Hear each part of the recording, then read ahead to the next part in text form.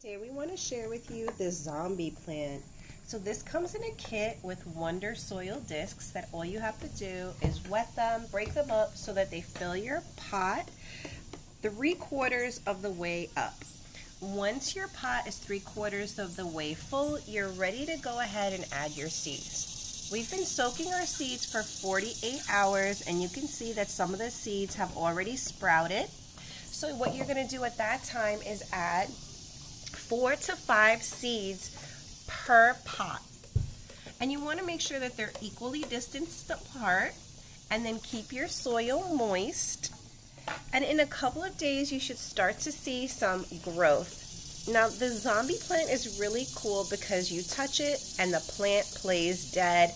Then you watch it come back to life.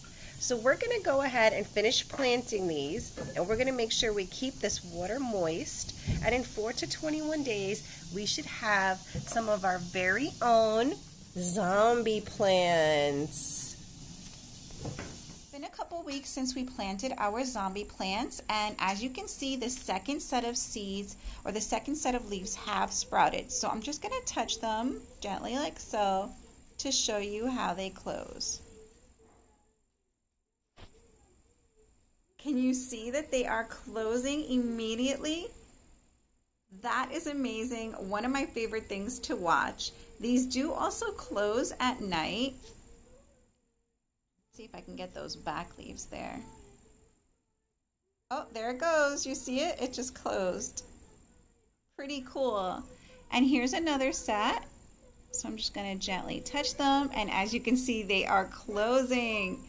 It's very cool to watch. It's a lot of fun to do this. This is a great science project, and the bigger they grow, the more evident it will be that they are closing. But you can clearly see that even at this stage of just having that second set of leaves growing, they are closing. So now that will open up after a couple of minutes, and then we can do it again. So you want to make sure you keep these watered, and you want to make sure that they have enough sun, not too much sun because they will dry up really quickly since they're in these little planters. But the planters are also really cool, and they say zombie on them. So we really enjoy this project, and we hope you enjoy it as much as we do.